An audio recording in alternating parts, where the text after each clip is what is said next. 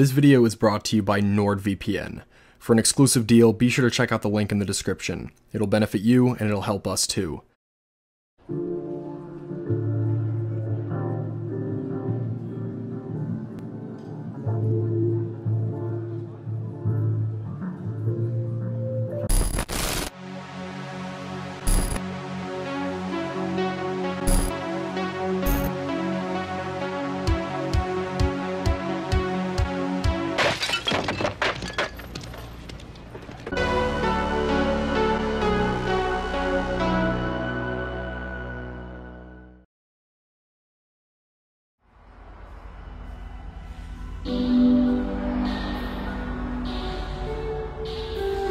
Welcome back to another one of our infamous 4chan deep dives. Before we get started, I do want to give an update.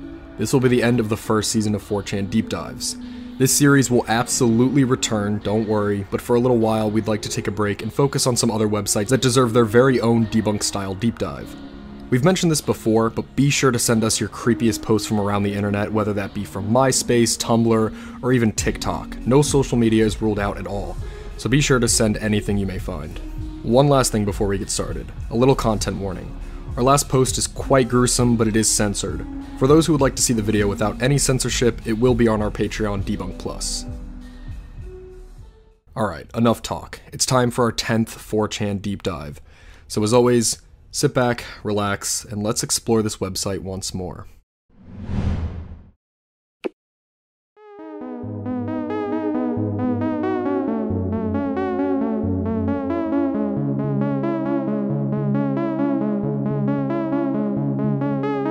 For our first post, the OP inquires about video game AI that break their coding and seemingly start to think for themselves.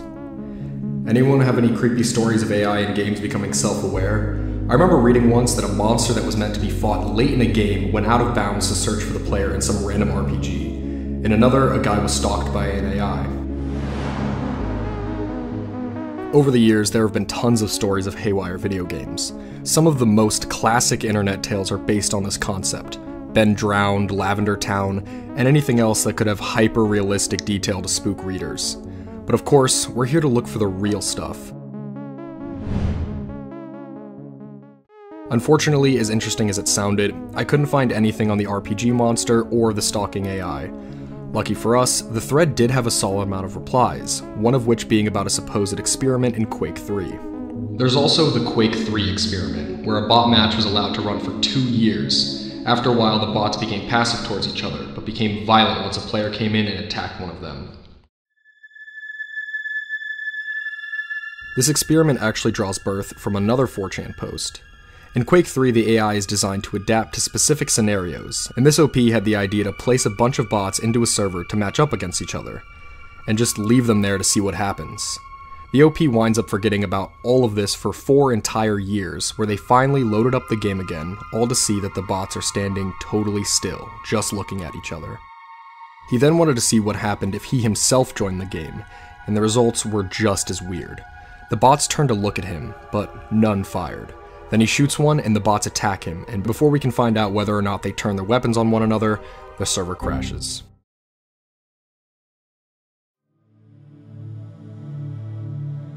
I did manage to find a Forbes article about this Quake 3 experiment, and their take on it is the same as ours. It's most likely not real, and is impossible to prove, since this was just a 4chan thread and featured no images or videos with it. It actually has since been shown that in a paper from the developers about the Quake bots, they mention how, although neural networks can be useful in several areas in bot AI, they are not used for the Quake 3 arena bot, which effectively debunks this entire story. While those were the 2 instances mentioned in the thread, I wanted to go search on my own for any other possible examples of video game AI seemingly going haywire, and I did find something. Our one possible legitimate example of self-aware AI comes from Shadow of War's Nemesis system. To briefly explain the Nemesis system in the simplest of terms, enemies will remember you. They remember killing you, being killed by you, and everything in between. It's a brilliant and terrifying idea that gives way to a really freaky story. Coming from Brian Graber on IGN, he explains in how his first playthrough, the first orc you mind control is Bruise the Chopper, and he isn't randomly generated either. every single player must encounter Bruise, albeit he doesn't show up until around halfway through the game. Well, a while after this first playthrough, Brian returned to play again, booting up a new game. Brian is met with a bruise that shouldn't exist at nearly that point in the game, scarred and slurring his words like a late-game badly beaten Bruise. According to the writer, Bruise only appears when your mission is to dominate him during a pivotal story point in the mid-game region of Nirn. Instead, I've just been ambushed by this character in what's basically the tutorial zone, and I'm not currently in any story missions, let alone his. His old game was even deleted, so this glitch is pretty much impossible. From Brian's own words, he said, "By subverting deletion and death, Bruise the Chopper has already become a bigger and better nemesis to me than Sauron ever could. The various personalities and grudge matches against orcs in Shadow of War have always been a focal point of creating your own memorable stories. But Bruise has taken things to the next level. He's continuing a plot I left unresolved in a previous playthrough, and has wasted no time to force a confrontation on his terms, not mine. That terrifies me, and I love it." He mentions how in this state, Bruise doesn't even introduce himself properly, and instead makes bizarre snarls that don't sync up with his animations. As a final note, he mentions getting to the point in the game where you were supposed to meet Bruise, and he's there, completely normally. But there is a catch. He mentions beating this Bruise and making him join his army, but upon returning to the orc army at the starting area of the game, he noticed that the glitched Bruise was still there. So there are now 2 Bruises in his game.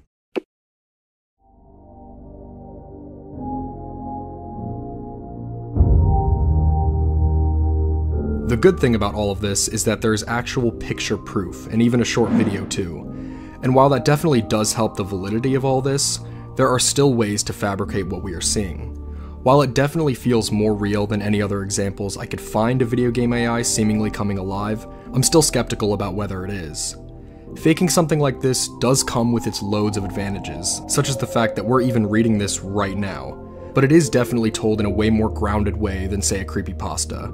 However, this is a professional writer after all. Something that may possibly help its case is something that many game developers on the initial thread were trying to say, and that's basically that glitches are just too unpredictable. Multiple commenters mentioned creating games and not even being able to understand half the bugs and glitches that they produced. Maybe this specific instance was just an extremely unlikely glitch that happened to the writer. One other thing that may help the case of this all is just how IGN works in general. It's no secret that they give very, very positive reviews to lots of games, and it's theorized by many that they're likely paid by companies to do this type of thing. My question now is whether they'd risk purposely publishing a fake article that could effectively make the game look worse, since this would classify as a bad glitch. To me, that doesn't sound very likely. On the other hand, you could say that it's written in a way so that people may want to buy it to possibly experience this extremely rare glitch. Overall, it could truly go either way. Despite that, the concept of it all is still intriguing all the same. If you have any experiences of this sort when it comes to video game AI, we'd love to hear them. Maybe someday far in the future, self-aware video game AI might become common.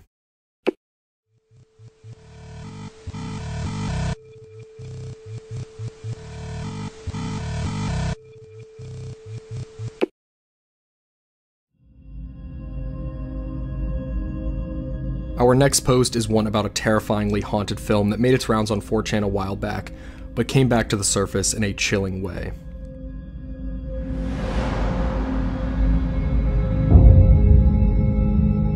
Years ago, some Ananon B started making threads about an old film from the early 90s, existing only on 1 or 2 VHS tapes somewhere in rural Scandinavia, called Nocturnal Pulse. It was supposed to be the real Grifter, the hyper-spooky meme movie that didn't exist but was used to scare newbies, an actual film that would drive you to insanity or suicide. Really quickly, let's explain the Grifter, just in case you all aren't familiar with it. Basically, in 2009, someone came onto the site with a post titled, "The Grifter," in a purposely vague manner. They simply said, "I wish I'd never seen it. I seriously feel disturbed, like it ruined something deep down within my soul. I'll never be the same." Attached to the post were some truly disturbing images, though they were thankfully later proven to be fake, as well as this entire incident. Basically, the whole point of the Grifter was to describe being absolutely horrified by it, but you purposely describe it vaguely so that people would ask question upon question. It became a major meme on the site, and since this post makes a mention of it, definitely keep that in the back of your mind as we continue. Other Anons chimed in, some dismissive, others claiming to know about the film or even having seen bits and parts of it, all of them agreeing that it was the darkest, scariest shit ever. A short clip was uploaded in one thread around 2009, linked to either YouTube or Vimeo. I don't recall, my memory of the whole shit is hazy. But when I tried to play it, my computer crashed and I had to reboot it. All I managed to see was a fading image of an owl-like bird, but not quite. The eyes seemed human or humanoid, that seemed to look at and past the viewer, and a sound that I cannot adequately describe or recall. Iron grinding on stone mixed with faraway screams and a low, brown, notish hum. And I had the feeling that my very existence was coming apart. Since then, it's been dead silent. If I make a thread about it on B, it's either ignored and 404'd, pruned, or someone might pop up and tell me to never mention that film again. This is the first time I post about it here, on X. Does any of you know about this? After reading the post, before we make our ultimate conclusions, I wanted to see just how many more mentions of this post there were on 4chan, and surprisingly, there was actually a lot.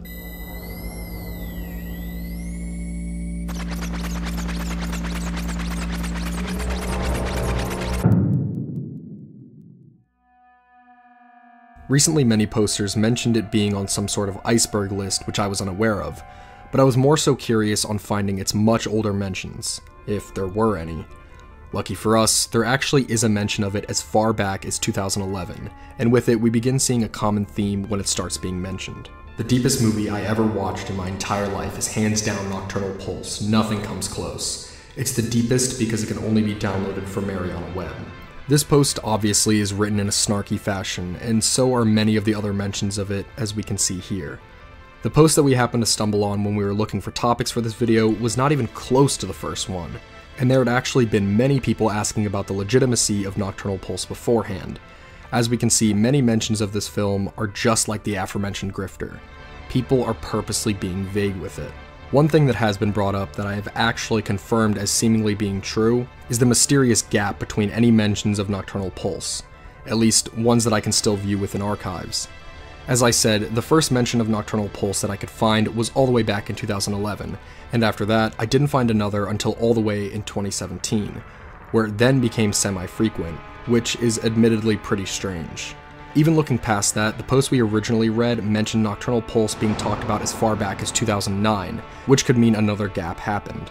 However, in general, the way in which Nocturnal Pulse is mentioned as a whole is so similar to the grifter that I'm convinced it's just another attempt to create a grifter-like meme. Going back to the original post we found now, the description of the video and what it did to the OP's computer does not read in the most truthful way, and definitely reeks of author feel that we mentioned back in our 6th deep dive. Especially with the grifter-like knowledge we have now. I'm not convinced that this tape ever existed at all. Many of the posts asking about its existence are probably people curious just as we were, but the original post we happened to stumble on may be a little too specifically written to qualify as that.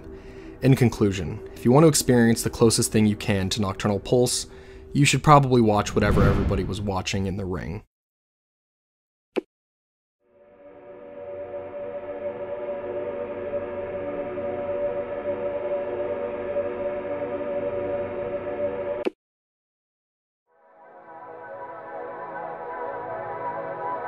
For our third post of tonight's dive, we have someone living on a large piece of land, convinced that something strange might be happening.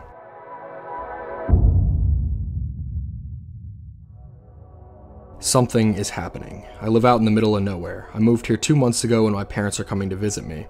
When I searched my house on Google to give them directions, I noticed a small box behind my house which seems to be a trailer of some sort. I own a lot of land out here. It's my property. I own about 3 square miles. Now I went out a few minutes ago and the trailer is a 3 to 4 minute walk into the woods. There is a light on in the trailer, but there is no road or anything that connects it. It's pretty deep in the woods. The road I live on goes far out, and I'm the last house on this street. I'm thinking about going to investigate it. Should I? Now, this is a lengthy thread, as many questions would be asked and many more will be answered, so I'll only be reading the most important of ones. After this post, people naturally wondered whether maybe a homeless person was living in there, and also asked for pictures, which were given. Eventually, the OP would go out to investigate, saying the following. Right, guys, sorry to break the bad news. It turns out somebody is in fact living there, and has been living off the land for around a year now. When I walked up to the house, I saw a shadow looking out the window, so at that point, I really had no choice but to go up and knock. So I did, and it was a man in his late 40s, early 50s. He admitted he was stealing power from me, however, other than that, he's been living off the land, and even has a garden and plants for food. I'm probably not going to evict him or anything, I could care less as long as the guy's friendly. I told him to come over tomorrow and we can talk. I was going to take some pictures, but it was dark, and he would know I was taking pictures because of the flash. I didn't want to anger him or anything, so I guess I'm going to talk with him in the morning. I will most likely let him stay. Sorry for the boring ending. Nobody died tonight.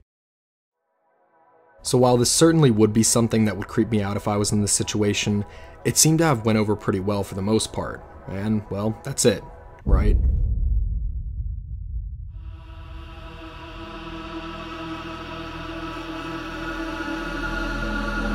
Well, now I heard a gunshot. I didn't shoot off a gun and it sounded like it was from a distance. He wasn't shooting at me. Somebody is knocking at my door. I see two shadows, not one. The guy is not alone. I'm not answering the door, I'm staying in my house. I have a shotgun and I'm in a good position. I have a handgun and an assault rifle as well. I'm in a corner so I don't have to watch my back. From here on out, things seem to start going down majorly. As more updates are given, we read the OP fire at someone, call the police, and that's just the beginning. Eventually, the people from outside get in, where the OP shoots and kills one.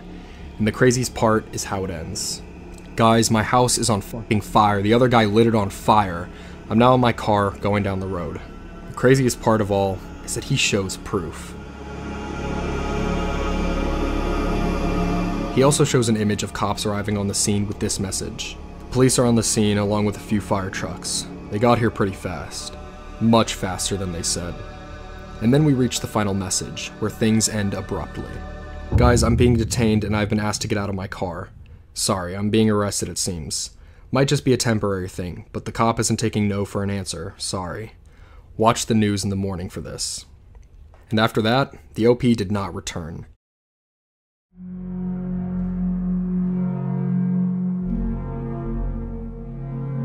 In general, what do we think about the legitimacy of these posts? Well, not likely. The only tricky thing going against all of this is the images given, especially the house fire one. Reverse image searching them does not give us any matching images of them at all. Now the police image is one thing. It's very possible to take an image of cops driving by or being on a scene or something. That much isn't hard to do. But the house fire image is not exactly the everyday occurrence. This definitely airs a piece of legitimacy on this whole thread that is very unusual for ones like this. But to me, there is only one thing that makes this story fall apart, and that is the fact that it was constantly being updated the entire time. To stop and think for a moment, if you were feeling extremely threatened by some people and then a full-out gunfight started, would you be writing to 4chan in the midst of all of it? I don't think so. The one last piece of information that could seemingly prove or disprove everything here is the ending. Watch the news in the morning for this. This is something that has happened multiple times on 4chan and actually ended up proving posts that had happened before, usually in very dark ways. But this post does not seem to be the case here. For one, the poster never said what state they even lived in, which makes a news search very difficult. I tried searching possible articles about house fire gunfights during the dates right after all these posts came to 4chan, but that proved futile in the end. Overall, I do not think this post was real. Despite how interesting the images that were given to us were, there must be some sort of explanation for those, because to me the amount of things going against this story is a little too much for me to believe it. However, the thought of somebody living on your own property unbeknownst to you, and ultimately striking, sure is a scary one.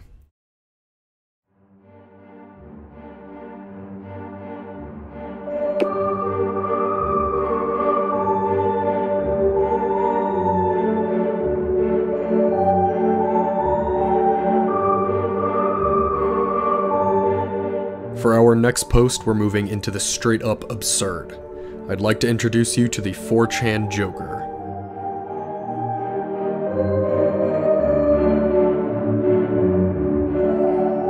As far as these normal 4chan posts go in these videos, this one is entirely unique, because I can't even find the first instance of this occurrence happening. All I know is that it happens in waves, and it happens often.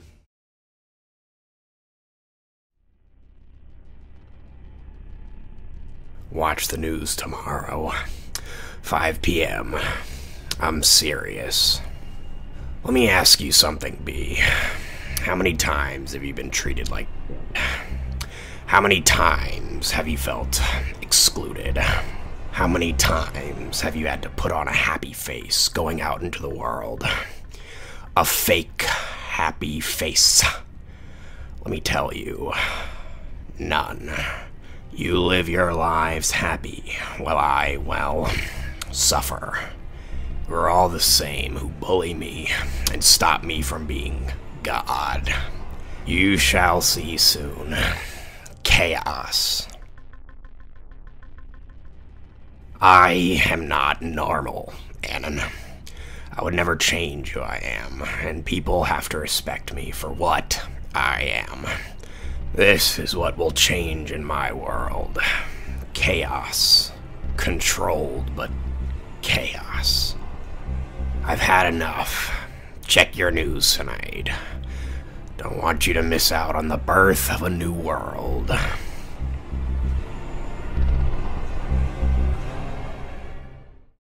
As you can see, these posts seem to depict a 4chaner dressing up and doing makeup as if they were in fact the Joker.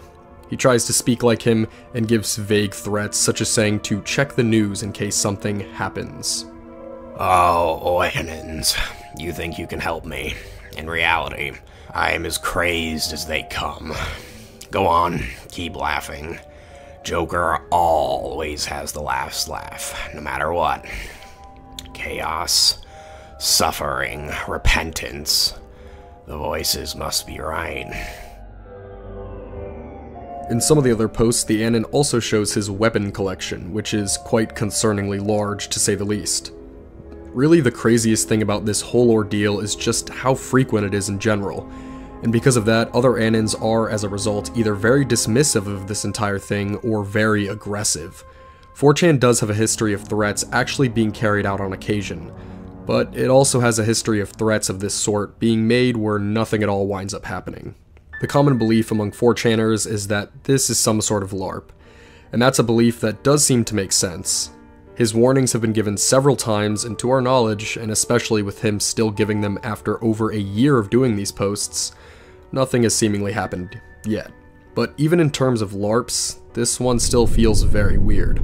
The amount of time spent making these posts on a platform that is entirely anonymous does perplex me a bit, as does just how long this entire thing has lasted. From what I can find, this has been going on for over a year, and still to this day you can occasionally find him on B doing it some more.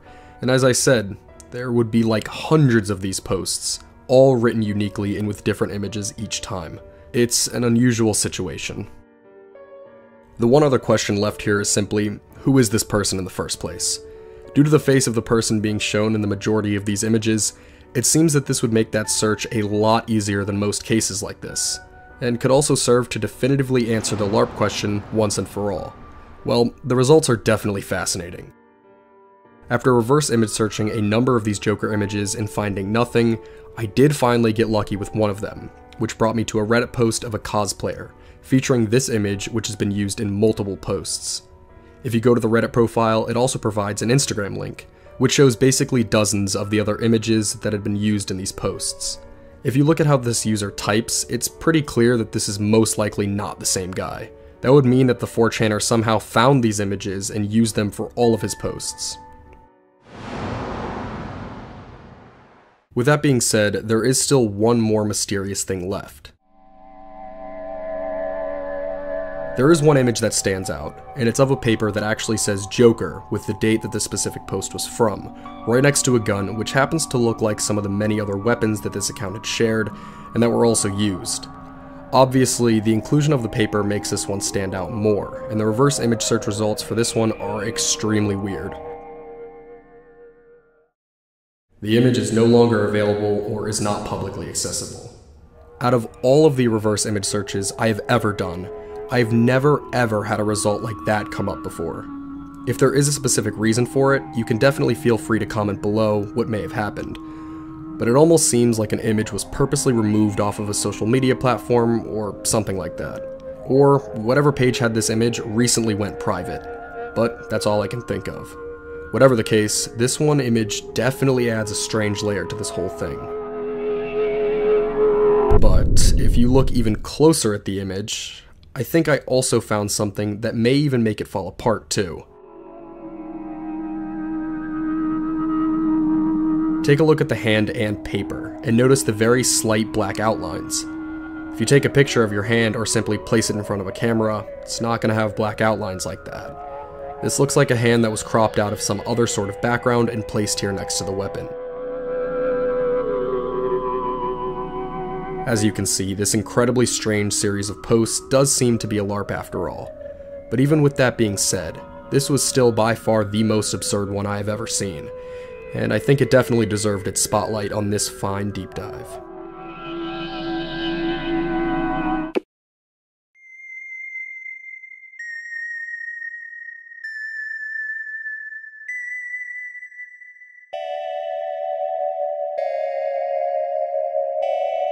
And for our final post of the night, we have a short one simply about the OP asking about the backstory of a very haunted image. Post pics you want the story behind. In before haunted house. Never saw proof of this. The image in question seems to depict two bloody men. The one closer to the camera has it dripping down his chest and is smiling, while the other guy seems to be on some sort of table, with his legs completely opened, obviously showing where the blood came from. Strangest of all, both of them are smiling, and the guy with the cut open leg has his thumb up to the camera. The rest of the image isn't much, but gives a small idea as to where these two people might be, which is important. The room in general is small, dark, and cramped, and there's blood all over the walls too, even including a handprint.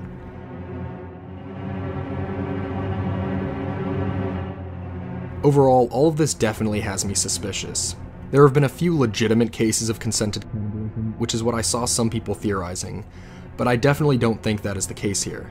If you look at the image closely, it almost appears as if the person on the table is actually standing behind the table, and is just lined up with a fake pair of legs.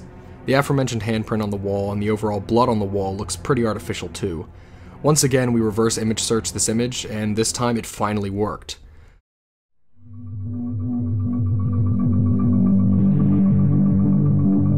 I knew that with a super high quality image of this sort, there would be loads of information about it, and sure enough, people all over the internet have asked about where this image came from, and there's even been articles made about it, one of which actually giving us our answer. This image resides within the Atlanta Chambers of Horror, a haunted house within the area that prominently features gore effects exactly like the one pictured above. So, there you have it. This extremely mysterious and freaky image has been solved, much to the poster's dismay. It was in fact from a haunted house. And like last time, we do have a bonus post, so consider yourselves lucky once more.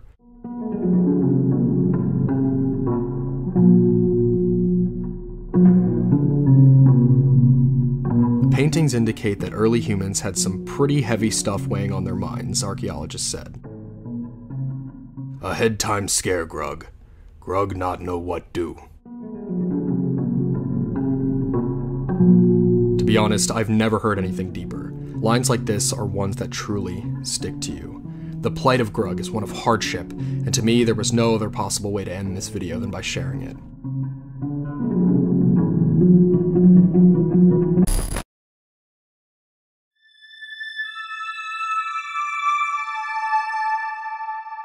And that's going to do it for this edition of 4chan Deep Dive. As you can see, this one was a little bit longer than usual, which we felt was definitely fitting for it being the 10th edition, and the final one of the season. As we said, 4chan is going to be taking a small break for now, but again, it will definitely be back, I promise. While 4chan certainly is a website full of depravity, it has an aura that always brings us back.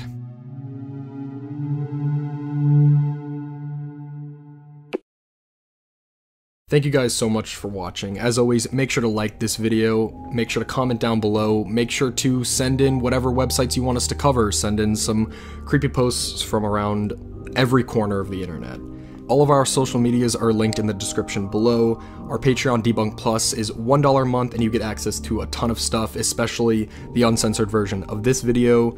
As always, my name is Sep from Debunk File. Thank you guys so much for watching. Bye.